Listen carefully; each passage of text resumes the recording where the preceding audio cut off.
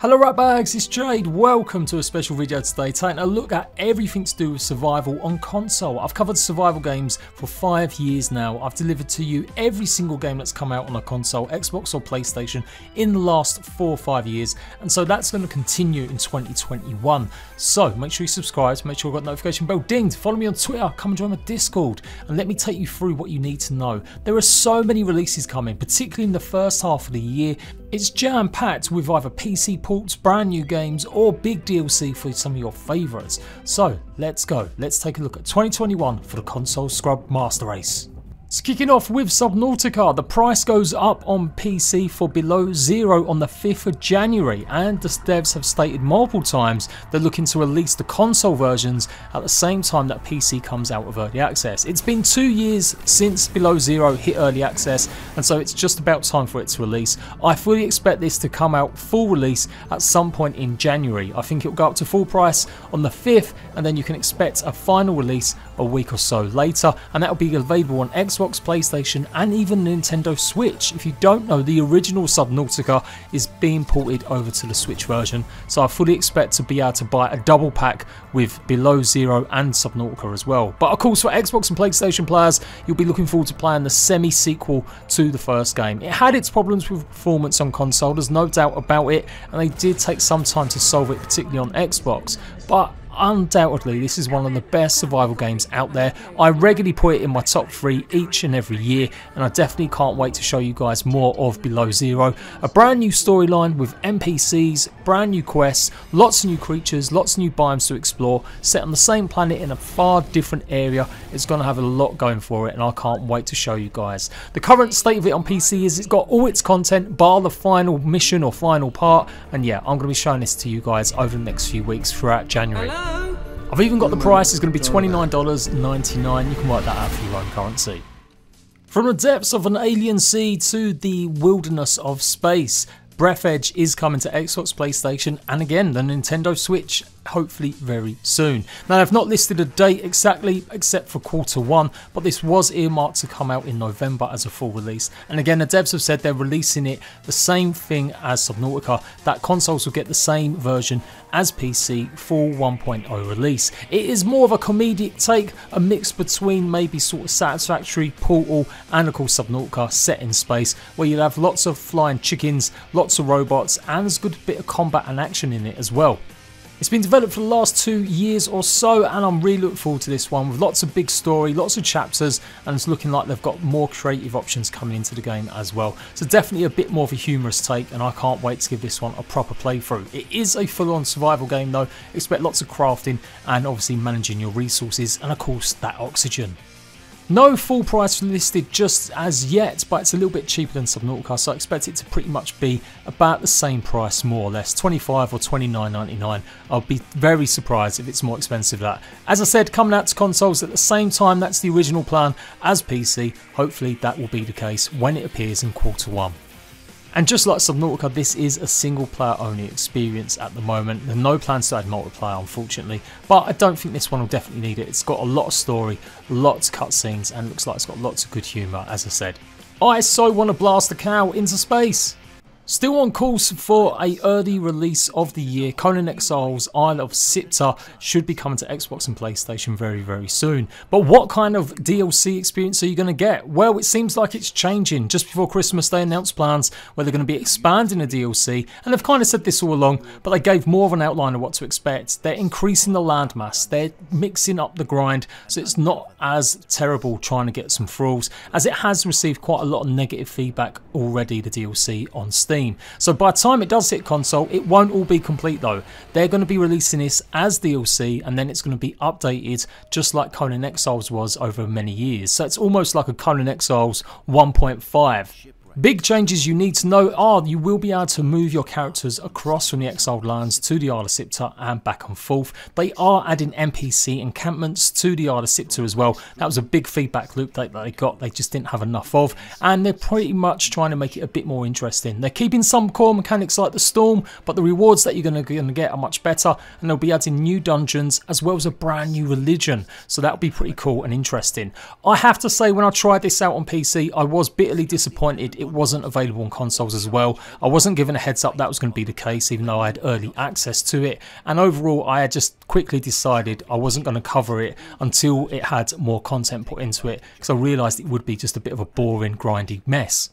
Conan Exiles and Funcom kind of slipped up in 2020, maybe not all their own doing. Corona has hit a lot of game developers hard, but I would say they definitely didn't respond in the right ways, and they've got a lot to prove in 2021. How they communicate and what type of content and what type of updates are coming, and also making sure that parity is going on with consoles. They've started working that, they've employed a brand new port team based in the UK, and that should hope alleviate the time gaps in between some of the content. And fingers crossed they'll be updating and keeping the parity going, and hopefully fixing finally the issues that have plagued Xbox massively for a lot of players. So yeah, Isla Siptah, apparently according to their community manager very recently, still on course to come to consoles the early part of 2021. I've probably put this game about 3 times in different videos as incoming, and Pray to the Gods is actually incoming in 2021. It's near the end of its early access life. Originally they were going to release just as it was, but they decided to add a few more bosses, add a few more bits of gameplay to it. That's taken nearly a year and a bit, but they are on course for a full release, and they're going to be doing the same thing as some of the other games I mentioned, releasing it on Xbox and PlayStation at the same time as coming out as 1.0 on PC. Now, if you've not seen this game, it's pretty much a cross between a survival experience and Shadow of the Colossus. You will be fighting these giant massive creatures, trying to find their weak spots while roaming around a huge open world, gathering resources, keeping yourself warm away from that cold which will kill you. It is a full survival game. You're going to have minions as well. There's going to be lots of smaller creatures, encampments, and lots of loot to go and find. And it does look like that extra time has been worth it. They're adding 2 brand new more bosses, lots more story content, and the polish that has gone into the game over the last year has been pretty fantastic. It's going to be available on Xbox and the PlayStation. Pray for the Gods will be out very, very soon. I'm predicting by the end of March. Once again though, it is a single player only experience. Back in December we were all hyped about the announcement of Ark 2, but of course we've still got unfinished business with Ark 1. Genesis 2, the final part of the DLC, will be coming in March unless there's any more delays, and it should be the final major piece of content we see for Ark 1. It really will be that case. I can't see them adding any more content after this. All work will be on Ark 2, which isn't scheduled until 2022. The final send-off for this though has you on a ship, and it seems to be going to an alien planet. It looks like that alien planet is going to be where we end up with Vin Diesel in Ark 2, and we're going to be fighting Rockwell as we explore his mix of mechanical, semi-bionic and organic creatures on this huge space station hurtling through space. The Horizon Zero Dawn and Halo comparisons have been done to death, and I'm still looking forward to it, surprisingly. I haven't played Ark properly in a while. I really have just kind of put this to the side, so hopefully 2021 is the year that this game draws me back in. Expect lots of fantastic new creatures. It's what Ark does best. Lots of unique biomes, and let's just hope it's not a buggy mess like the rest of the last DLCs. Some things to look out for: a full map, no teleporting like Genesis 1. You're not going to be able to buy this separately. You do need to own the Genesis Season Pass if you want to play it. And of course it is going to offer the final thrilling conclusion to the game that's been running now for 5 years. In fact, June 2021 will be 6 years since Ark first arrived in early access. So yeah, let's hope it's a good one, let's hope it's stable, and the devs have spent that extra time well, making sure the console ports particularly are good. Xbox, PlayStation of course, Nintendo Switch fans, forget it, that game is dead. It hasn't received an update in 2 years, don't expect ever to see any DLC either. Do let me know if you'll be playing Gen 2, what are you most looking forward to, and is this going to be on your radar, knowing that the sequel's only maybe a year away so after. I think the hype for this is going to be absolutely huge, seeing how it will tie into the future game, and I expect this to be the biggest DLC yet to date for Ark, surprisingly after so many years. Let's go Rockwell, let me see how Doctor Who David Tennant does in this computer game role. Last Oasis has been bumping along on PC early access for nearly a year now, and it is going to be coming to the Xbox Games preview program. So PlayStation fans, you will not be able to play this until it comes much closer to full release. They've had a bumpy road on PC, a huge amount of interest when it first launched, and then lots of problems with the servers and just getting the game actually stable. Since then, the devs have actually really worked superbly hard. I would say they're probably the most consistent of this year, each and every single week having an update, adding more walkers, more ways to play this nomadic survival game that is very focused on PvP. But there are lots of changes going into it to make it a little bit more squib friendly, so you can expect maybe to live the life of a trader a little bit easier at peace. I'm very interested how they adapt the controllers for this game. I loved it. You can go and check out all the content I did on PC, even when I did get a bit toxic, and expect more toxicity when I'll be raiding your walkers in the future when it comes in the early part of 2021 to Xbox. It will be crossplay with PC as well, so there'll be plenty of players playing this game. Green Hell will finally make its appearance on an Xbox or a PlayStation. Surprisingly, it came out on a Switch just before Christmas, and unfortunately it was a horrific mess for me. It just really didn't have a lot of good performance, and I found that the colours and just the look of it was really mediocre on Switch. In fact, it made me feel pretty nauseous. Now, they've had an update or so, and people are telling me it's actually in a bit of better condition, and let's hope the Xbox and PlayStation versions can leverage a little bit more than the Switch. It will be such a shame if the console versions do end up being a horrific mess, because this game is one of the best survival games I've played on PC. Really hardcore, journeying through the Amazon forest, lots of story, surviving against all the odds creatures and native indigenous people. The game came out of early access a good while ago, but they've still got huge plans for it. They're adding some free content called the Amazonia updates, which are going to add a bunch of new stuff to it, new biomes to explore, new ways to play the game, new creatures, and all sorts of new horrible nasty cuts, gashes and diseases for you to cure. As I said, I really didn't get on well with the Switch version of the game. Let's hope the Xbox and PlayStation versions are going to be in a much better state. Predictably coming before the first half of the year finishes, so I'm expecting it around maybe March, April again. But undoubtedly one of the hardest and most unique single player survival experiences. Oh, did I say single player? Nope, they've added co-op in that time as well, so you can expect to be able to play it with your friends when it eventually comes out on all platforms. Quite simply, the only game that could possibly knock off Ark as being the #1 survival console game out there, Rust, is coming. It was meant to release in 2020, but COVID and certain other issues have kept it back. But it does look like it is going to be here, with Gary Newman, the creator of Rust, stating that it's got a 25% chance of appearing in Q1, 50% chance of appearing before the end of the first half, and 100% chance it will come out in 2021. It's been made or ported over by Double 11. They'll have full control over it. Expect everything you get from the PC version. You will have rentable or private servers to play, all the full-on experiences. There's going to be all the updates that Rust has had so far, and you can expect them to receive the content as well as PC, maybe just a few weeks or a month behind PC in the future. Rust recently announced 9 million sales on PC, making it one of the biggest and best survival games out there, and I fully predict this game to overtake the PvP market on console. I think a lot of Ark players will be switching to this, and DayZ of course too. Very different games, but of course Rust offers that unique experience, that PvP-ness that no one else can really match or offer, and I will be devoting a significant amount of my channel over to Rust when it hits Xbox or PlayStation. I'm going to go out on a limb and say I expect to see this before the end of April. There will be betas as well before it comes out, so expect lots of testing to be going on. And these guys are proper developers. They're not going to just rush it out. They're going to make sure it's the best it can be, with Gary Newman boasting he wants it to be the best survival game on console you can play. So for no clickbait nonsense, well, maybe just a little bit of Belle Delphine, I will be there every step of the way to tell you exactly what to expect with Rust and how to play the game once it's out. The next 4 games I have covered in my most recent brand new survival games incoming, so I won't dwell on it too much. But we've got the Eternal Cylinder, a crazy unique experience where you can mutate a little creature to get through different biomes and different world. Kind of puzzle, kind of platformy, but it is a survival game at heart as well, as you avoid a gigantic massive rolling pin that is going to pretty much go across the land, wiping out anything in its path. I told you it's pretty bonkers. I'm fully expecting this to come out in the first half of the year, so before June we will get a chance to play this on an Xbox, PlayStation and the Epic Game Store. It will be a single player only experience, but definitely one of the weirdest and most wonderful I think we'll see.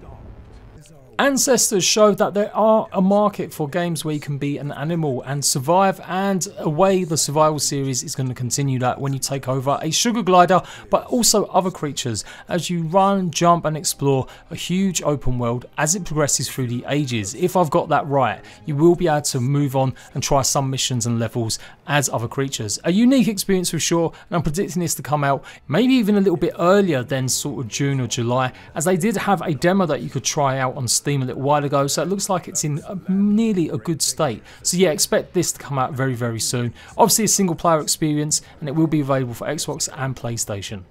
If you're looking for more games to play with your friends, Trash Sailors might do the job. Kind of like a roguelike where you're on a raft and you've got to protect it from all sorts of dangers, obstacles and creatures as you gather resources to power it up. You can play this with up to 3 or 4 friends, I do believe, and it is going to be coming to the Nintendo Switch and I do believe the Xbox and PlayStation in the future as well. The release date is some point in May on Nintendo Switch. I expect that to be the same on PC, and yeah, hopefully it won't be too much longer before you can try this out on an Xbox or PlayStation. A more fun, colourful take, and definitely something you can play with your friends, so an all good rounder co-op survival experience. Simply put, one of the biggest games I'm most looking forward to in 2021, Little Devil Inside. It's going to be a semi-open world RPG survival experience where you are pretty much a smaller monster hunter. You'll be going around all sorts of environments trying to find these big old creatures while finding little minions to take back your research and findings to your professor. Expect lots of humour, lots of nice art, lots of nice little cutscenes, but it is a survival game. There's going to be lots of focus on combat and upgrading, and I'm definitely looking forward to this one. It's been actually in development for nearly 6 years, originally scheduled for the Wii U. There is some bad news. They originally said they're going to be coming out to all platforms, and they will, but it's going to be a PlayStation and PC exclusive at launch. No Xbox release for a good few months. I'm predicting at least 6 months to a year, which is a real shame, but fingers crossed you guys get to play. I reckon this is going to be a surprise hit of the year. Single player experience of course, and like I said, only semi-open world, but the worlds do look gorgeous and I can't wait to play this. Definitely one of the top 3 games I look forward to in 2021. This next one is another PlayStation and PC exclusive. Tribes of Midgard offers 10-player co-op survival experience as you play Vikings. It's kind of a more of an RPG style, old school vibe where you'll take on all sorts of stuff like gathering, foresting, pretty much doing all the survival mechanics, but then taking on massive giants, protecting your village. And that's what makes it the survival experience, keeping your village alive, keeping it safe from attacks. Again, I got a chance to play this earlier on in the year and I liked what was there even when it was a bit bare bones. It looks like a lot of work's gone into it. Gearbox are now helping publish it and make it, so that is really good stuff. Obviously a lot of money has gone into it to give it that extra bit of oomph. Expect lots of upgrades, lots of weapons and powers, and definitely something really cool and interesting to play with a big group of your friends. No release date other than 2021, but I'm pretty sure I saw rumblings of a sort of May or April release, so I'm fully expecting to see this in the early part of the year. So that is all the confirmed games coming to console survival ones that I've actually seen absolute 100% saying they're going to come. The next lot are maybe appearing, but we've got no specific date or they've had significant delays and issues, and obviously Dying Light 2 is definitely one of them. Announced years ago, then told in January last year that there would be a delay when it was meant to come out in April. Since then we haven't heard too much news. The last post just before Christmas stating they're looking forward to showing more of the game. It's had a troubled development, they've gone through multiple creative directors. It seems like the game could be a bit of a hot mess, but we'll have to wait and see. The first one was obviously ended up being a bit of a cult classic, and I think you guys are definitely looking forward to surviving against the zombie hordes once more. So yeah, fingers crossed we'll get some news about this, hopefully still first half of the year, but no concrete date just of yet, and it will be appearing on Xbox and PlayStation. I kid you not, this is probably one of the longest games that I've said to come into console and it just hasn't happened. Starbound was originally meant to appear on an Xbox in 2016. It's had so many problems and issues since then, and it does look like hopefully 2021 might be the year. The recent update, very recent, just before Christmas, stated they are still working on it, but they had huge problems trying to get the multiplayer to work correctly. The single player experience was there. If you don't know, Starbound is kind of a Terraria ripoff, but you can go to all sorts of different planets and the survival mechanics are definitely a little bit more important in the game. So I'm really looking forward to this one. It's something that I've been hyping up for years, and yeah, it's got a lot more going for it than I think a lot of people give it credit for. So yeah, Starbound will be coming not just to the Xbox, PlayStation as well, but yeah, it could be a significant amount of time before we see it. I'm not predicting first half. At just some point, I'll be hopeful this game releases on console in 2021. If you like killing lots of dinosaurs and you don't want to grind, then maybe Second Extinction will be for you. Meant to be coming to the Xbox platforms as an exclusive. It's probably going to be part of the game preview. It's already on PC and Steam. It's been there for like 6 months or so, maybe nearly now, and it's been pretty successful. They've had a lot of good positive feedback, and I found it quite repetitive and boring after the first few hours, but I'm hopeful that updates have added a lot more to it. It's a big, huge world to go and explore. They're adding more and more for you to go and do all sorts of quests, gather resources as you upgrade your characters, your classes, and unlock brand new weapons.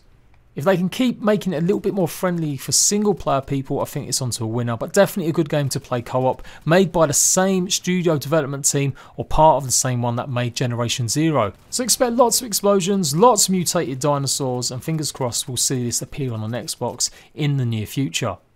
I'm going to say it's probably going to be the later half of the year though.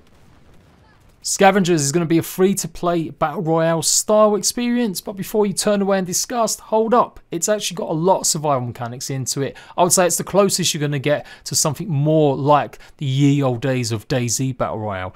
Pretty much you're on an alien planet, you've got to move around the map before these huge storms roll in. They can take your life away if you get caught in one, and then you're surviving not against just other players in teams of 3, but also all sorts of mutants and raiders and all sorts of weird creatures.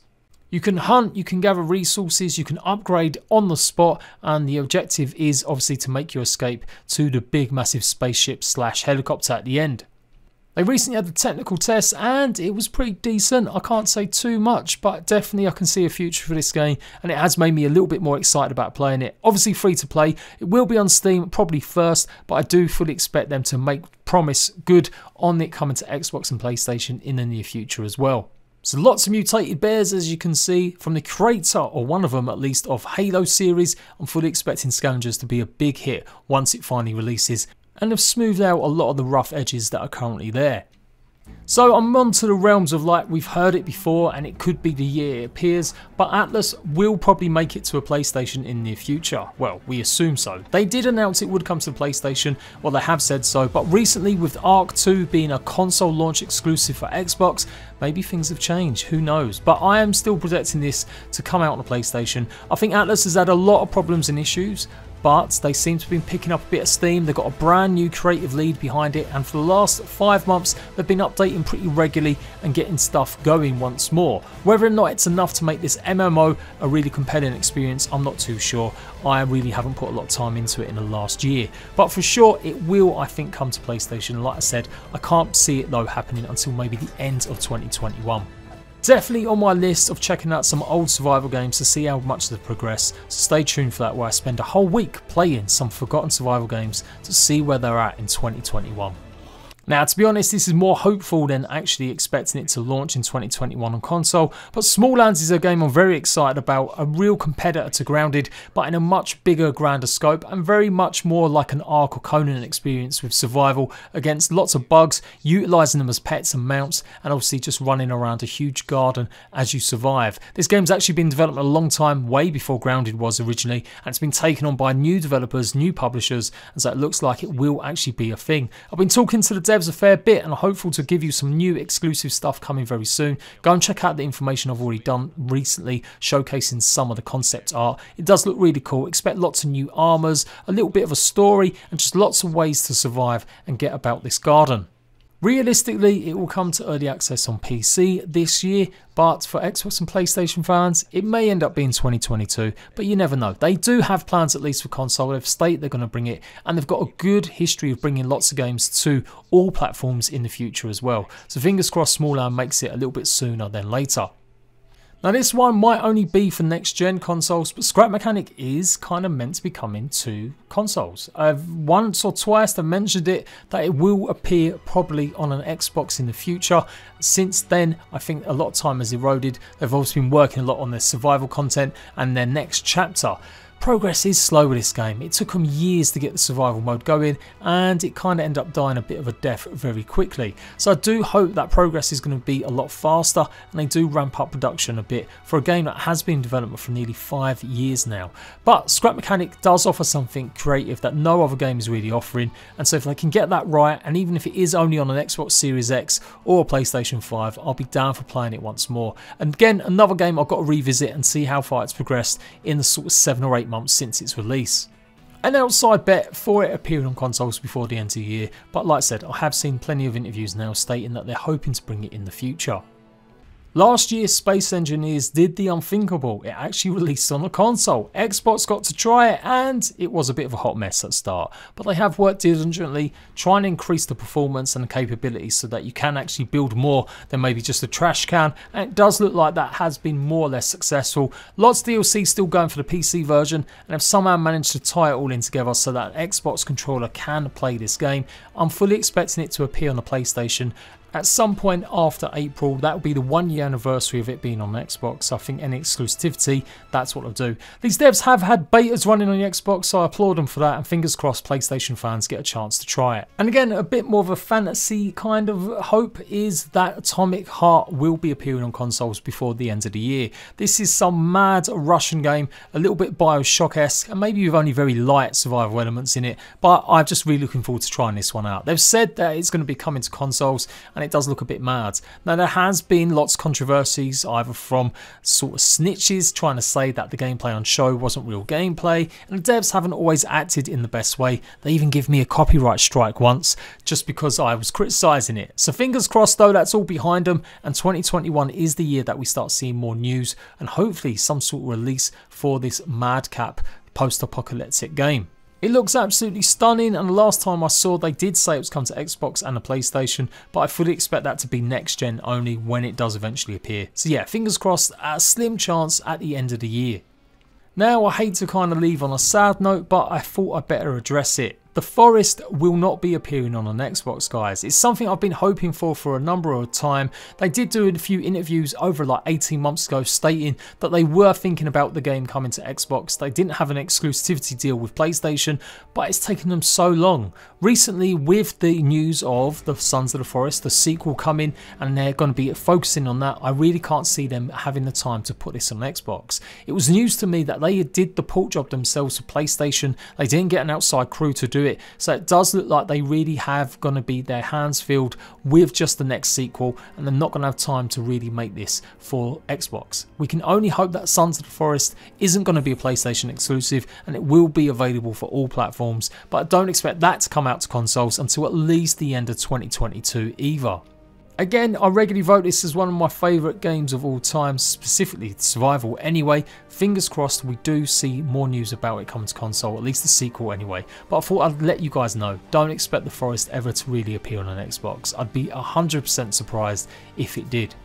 It was the number 7th most downloaded PlayStation game in Europe and number 18th in America in 2019. Bigger than Ark, Conan and DayZ, so there's definitely a big appetite for this game, but fingers crossed we can see some news about that sequel.